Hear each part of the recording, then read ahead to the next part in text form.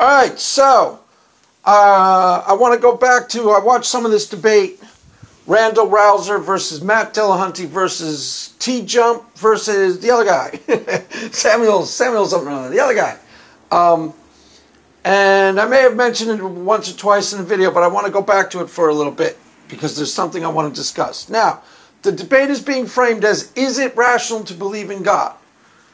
Now, here is the really interesting question that needs to be asked. See, Matt Dillahunty will tell you the story of his deconversion, okay? And I've heard the story numerous times now. I'm pretty sure he offered it in this debate. Once upon a time, Matt Dillahunty, was a practicing Christian. Now, as a practicing Christian, he has reported out of his own mouth that he has had a low-resolution spiritual experience. So he has had spiritual experiences that at the time he thought was the Holy Ghost.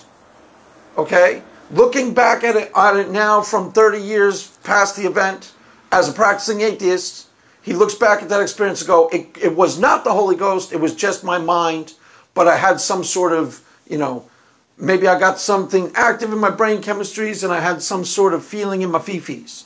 So he looks back on that experience and he goes, I have had a spiritual experience and I did not believe it was God. Now, here's the part that we need to analyze further.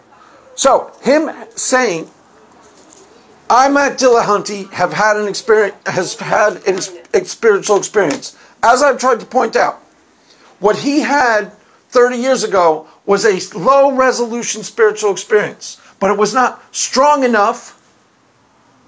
Now, I've told you in other videos, it is from inside the spiritual experience, inside a powerful version of the spiritual experience, that people come to believe that God exists. Why?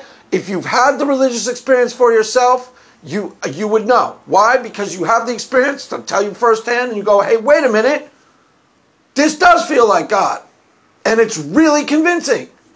Now, it doesn't necessarily mean it's true, but what I'm telling you is that there is such a thing as a low-resolution spiritual experience and such a thing as a powerful spiritual experience. And from inside a powerful spiritual experience, 85 to 90% of the people experiencing it are going to go, hey, wait a minute, I really do think this is God. Why? Because it's really convincing and it really does legitimately feel like God. Now, we can still be wrong. But what you cannot do as an atheist who is interested in the truth, is decide outside of that experience what it is and what the ontology is. You can't. And furthermore, to take Matt Dillahunty's experience as our example, he hasn't really had a powerful enough one to decide one way or the other. So it would be the equivalent, Matt Dillahunty 30 years ago had 2 beers. 2 beers one night. And his friends were all like, wow, you're really wasted, Matt. So in his own words, when he has talked about his spiritual experience, now this is his own words, this isn't me. He's explained this numerous times on numerous channels. And he said, I had what I thought at the time was an experience of the Holy Ghost. Why do you think it was an experience of the Holy Ghost? Because all of his friends said, wow, you're really on fire for the Lord tonight, Matt. All of his family said, wow, you were really on fire for the Lord last night, Matt. And his pastors all said, praise Jesus. The Holy Ghost is moving through you like nobody's business, Matt Dillahunty. You are on fire for God. Hallelujah, Matt Dillahunty. So his environment told him. And if you want to say he was indoctrinated, fine, he was indoctrinated. I don't care. Okay, whatever. He was indoctrinated. But his environment told him that experience you had was it. That was the real thing. You're now on fire for Jesus, Matt. And young little Matt Dillahunty said, hallelujah, I'm saved.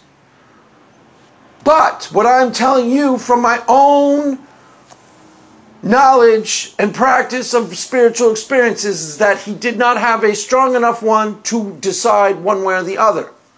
And furthermore, the most important thing to his deconversion was not the experience itself. The most important thing to his actually having deconverted, and he'll tell the story, go on to tell the story. He goes off and joins the Navy. He starts reading up on different things.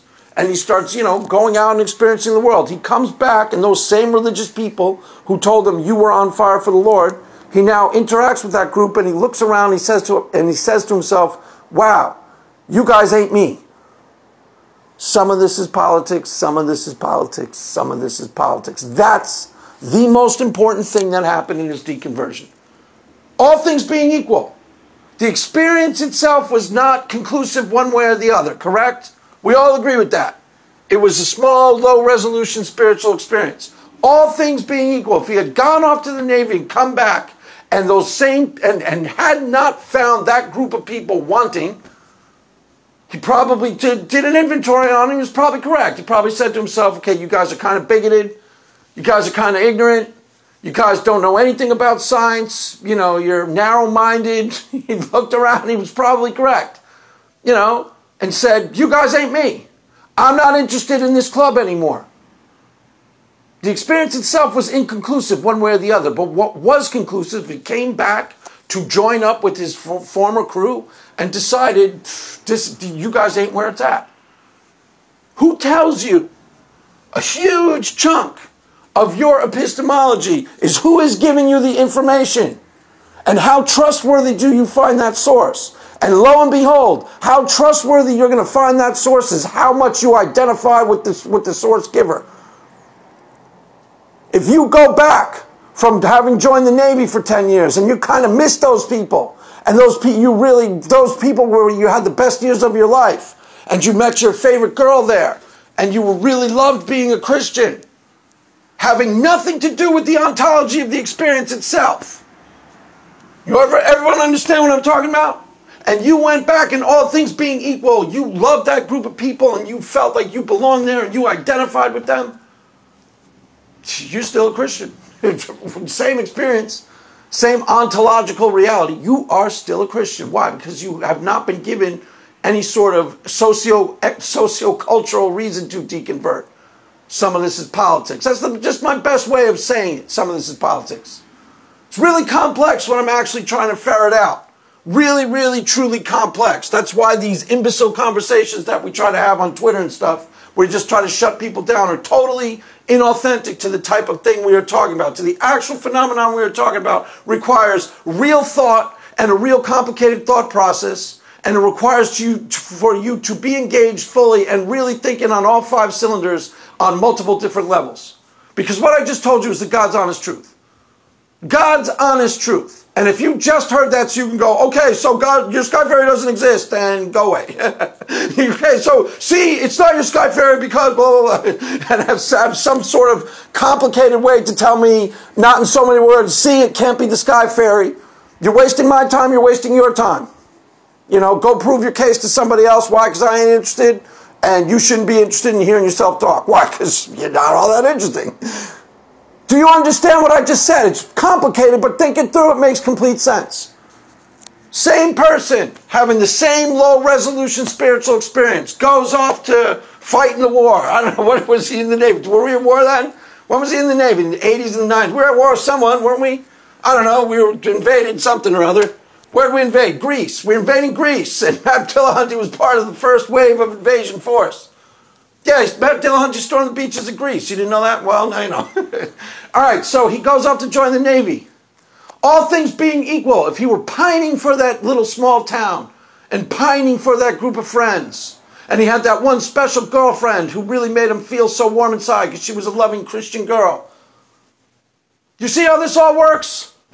How the socio-cultural ramifications of your environment speak so clearly and actually carry what is most convincing about the ontological experience, as I've tried to explain in the past. There's a logical predicate for your belief. Atheists think that that's the whole story. It's very little of the story. It's maybe 5%, 10% of the story. And then there's the emotional resonance of the things that you believe, and that is the whole story. Some of this is politics, some of this is politics, some of this is politics. He came back from wherever he was in the Navy. In the Navy, you can sail the 7 seas. Yes. I don't know, it just occurred to me to sing, what were those guys called, the Village People? Yeah, it just occurred to me. I don't know, felt right. Felt right in the moment. Why is that, Craig? I don't know, it just felt right. So he's in the Navy. And you can sail the 7 seas in the Navy. You can put your mind at ease in the Navy. Navy. So young little Matt Dillahunty is in the Navy. And he's in the process of deconverting. Why? Having nothing to do with the experience itself. He's becoming a different person. He's growing. That's what happens when you go off somewhere. That's why fundamentalists try to circle the wagons on your experience and try and tell you this is off limits, that's off limits. Why? Because deep down inside they know if you experience this and you experience that, you're going to grow, change, and you might not want to be in the club anymore. It's that simple. It's that simple. The club can even be right. And you can grow and change and become a different person and not want to be in the club anymore. That's what this is more about than anything else. I don't want to be in your club anymore, guys. Why? Because you're bigoted, you're narrow-minded, you believe stupid things. And then there's a process of justification, sometimes really, really fatuous, because some people experience guilt about that they aren't expressing, so they make a complex series of justifications to explain it that don't really add up.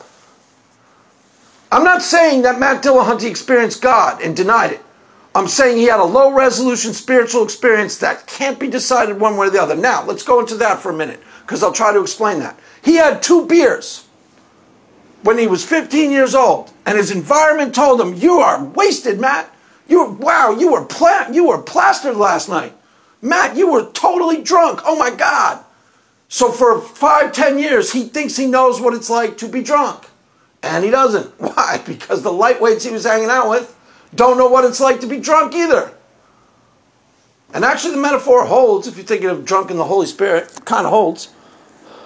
So the lightweights that he was hanging out with don't know what it's like to be drunk either. And for 15-20 years, he's been thinking that's what it's like. And now he's in a debate 30 years later with Randal, who was a practiced alcoholic, who used to be an alcoholic, telling him, "You've never been wasted, man." He goes, "Don't you tell me I've never been wasted. There was that one time when I was 15 years old, I had those 2 beers. Woo! I was ripped, Holmes. I was ripped." And those of us who are actually drinkers stand around shaking our heads. Guy doesn't know anything about alcohol. Now, let's get it back into the realm of the scientific. In other words, what I'm explaining, and this is non-negotiable, this is the actual God's honest truth. Doesn't prove that there's a God. But if you want to know that there's a God, you have to go to the source of where the God belief is being generated, and that is the religious experience itself. And if you want to know anything about that in any sort of meaningful, true way, you have to explore the religious experience in a way that is honest, consistent, and, comports with reality. In other words, explore it on its own terms for what it actually is. So if you were going to study the experience, you have to be studying a powerful, high-resolution, intense religious experience, because that's where people go, this really feels like God. Not these low-resolution, wussied-out religious experiences that their friend said, "You were really on fire for the Lord." That's not where someone goes, "I'm convinced that was God, and I'm going to take that conviction with me from now until the day I die." Nobody has a small resolution spiritual experience like Matt Dillahunty and goes, "I know that was God." Nobody. The people who honestly believe they have had an encounter, a spiritual experience that they actually care about, and they'll think about 10 years after the fact, irrespective, mind you. Here's where it gets, important. Irrespective of the socio-cultural reality of their environment. In other words, I've had powerful enough religious experiences in my own life that I could go for 20 years with hostile environment. People telling me, "You're crazy, Craig. It's a sky fairy, Craig. We hate you, Craig. It's a sky fairy, Craig.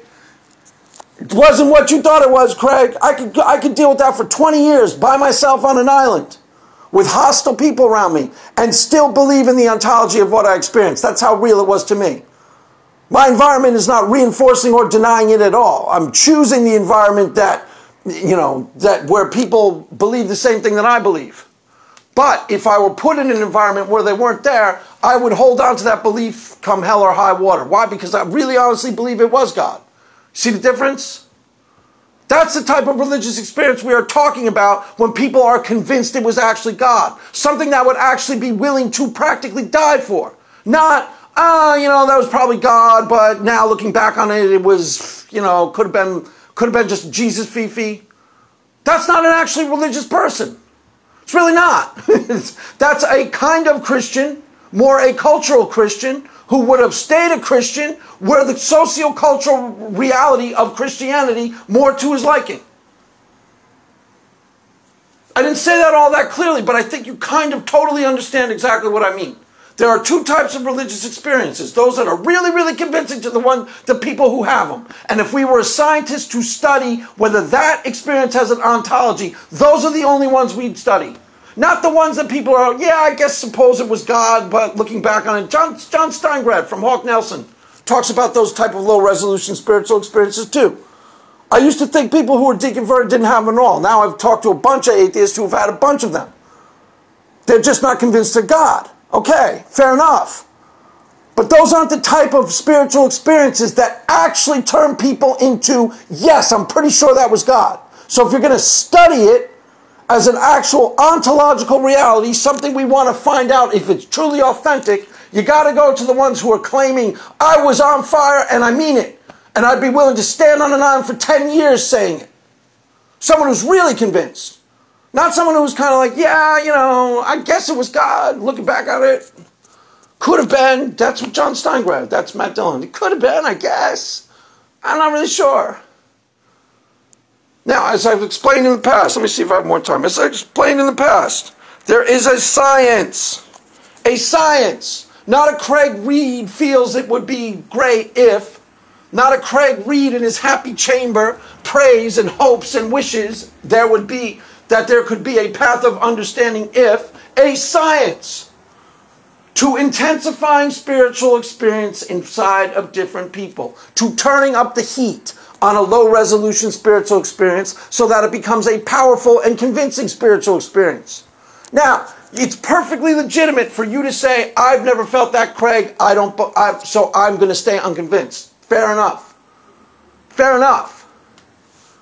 But in order for you to actually study it and actually come to a conclusion that has any integrity or any validity or any reason we should listen to you at all, you have to go right to the source and you have to go to the powerful source. There is an engine that creates religitards, and it is the powerful religious experience. That is the real engine that creates the real religitard.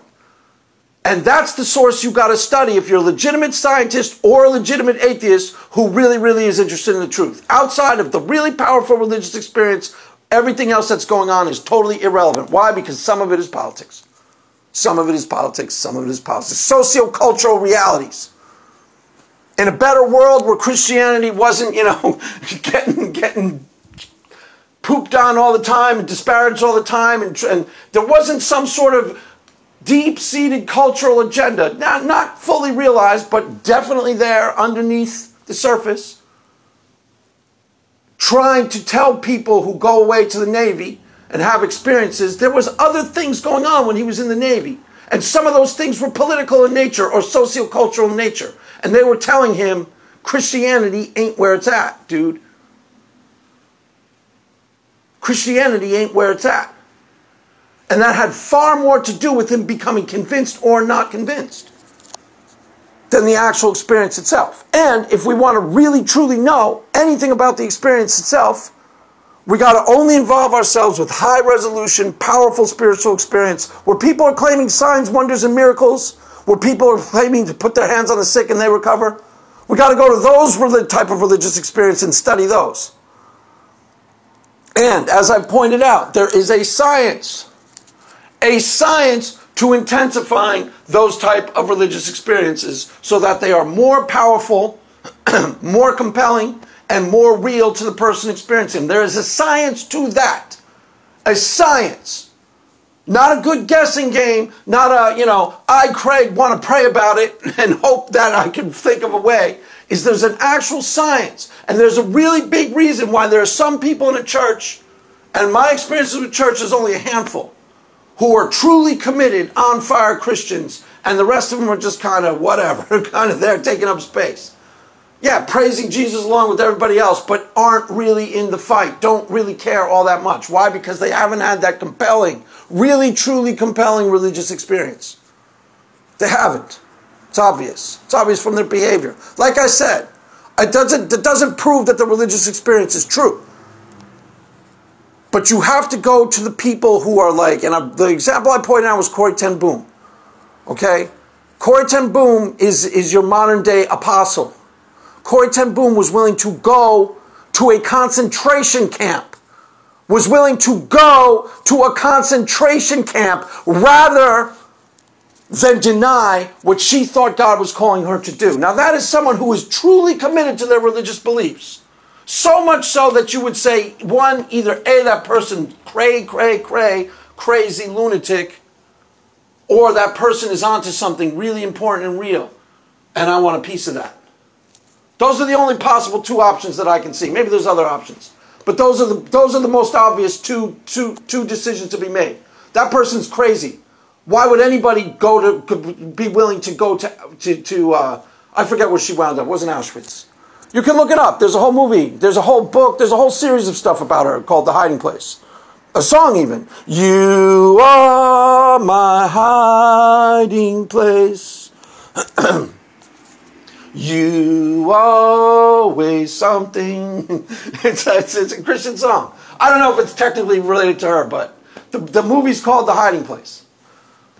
And it's about her life. Who's in it? Julie Harris. Interesting little footnote. I was in a play with Julie Harris. Yeah, really weird footnote.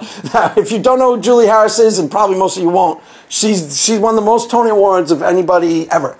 And back in my acting days, it was the only professional theater I ever did. I played It was about Tolstoy's wife. And I was, what was I? A soldier. I had a couple lines. And it was, I think that's the only professional thing. That's not the only professional thing I did, but that's the only like main stage. It was at a big college theater production where there were actual celebrities trucked in to play different characters. Philip Baker Hall was in the play. I used to pal around with him. Is that his name? The old guy. I'll look it up. I don't think that's his name. Somebody relatively well known who was breaking into movies was actually in the play. Who was a cool guy. He was telling me he was about to be in. He was in a bunch of these different movies. The one about smoking and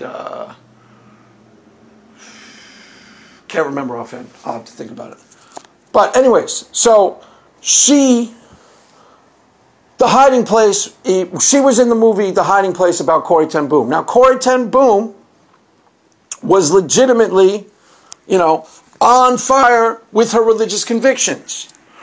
Now, in an actual practicing Christian who is an admirable human being, you see that really true, deep religious convictions are extraordinarily powerful, and the idea that the person can't be shaken from them is not generally stated as an insult.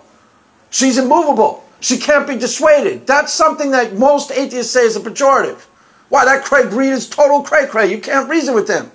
Well, in this sense, it wasn't a pejorative at all. You can't reason with her. So she did what she thought was right and what God called her to do, come hell or high water.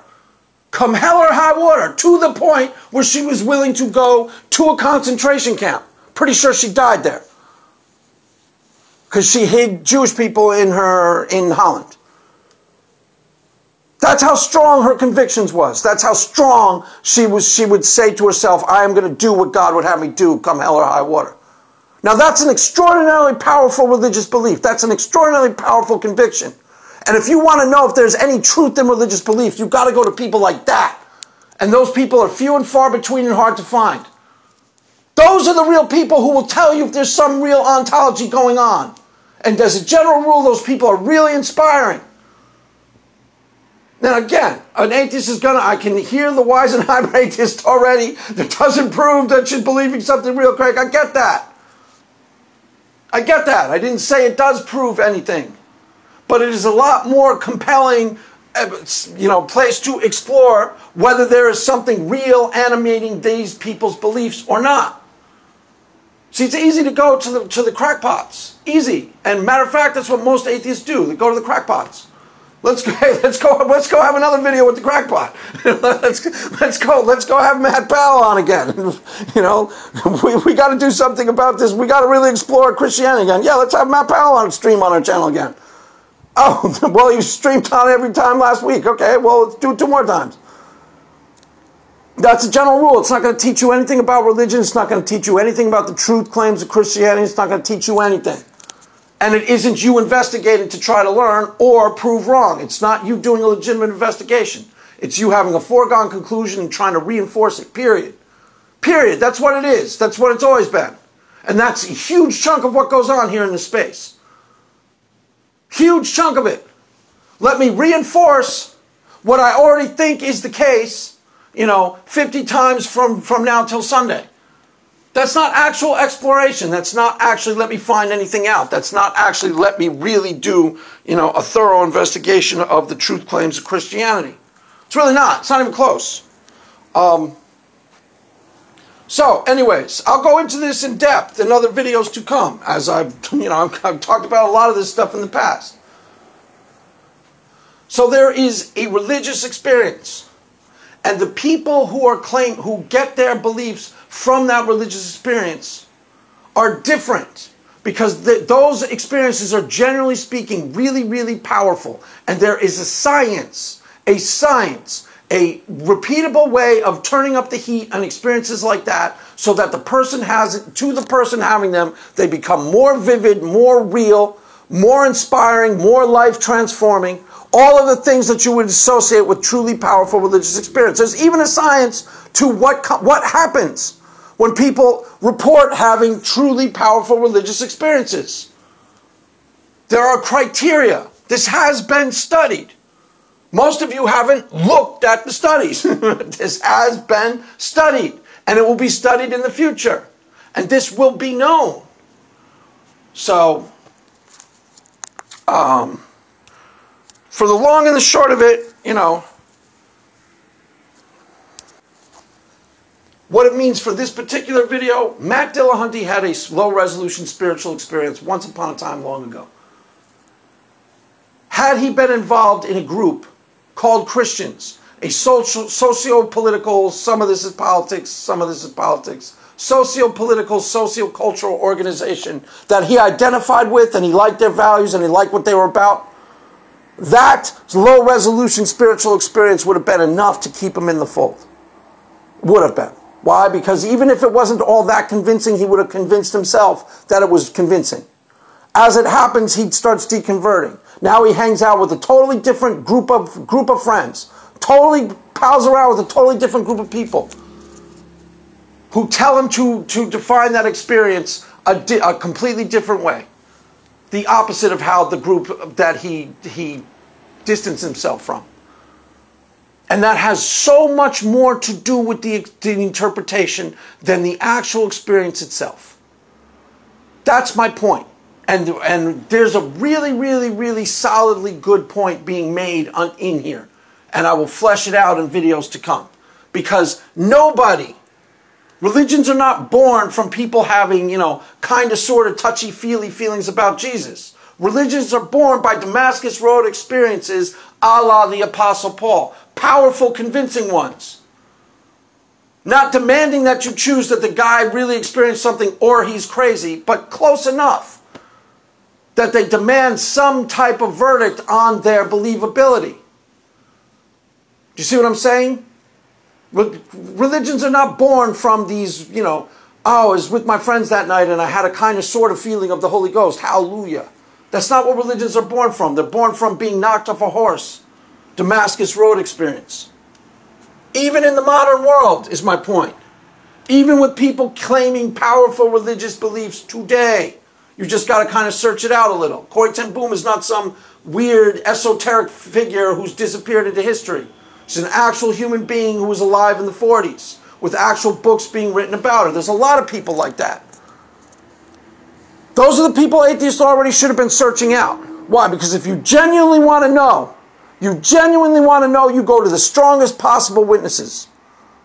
So those are already people that should have been in the atheist playlist, and they should have already been searching for these names. These aren't names that, Corrie ten Boom isn't some sort of really rare esoteric name.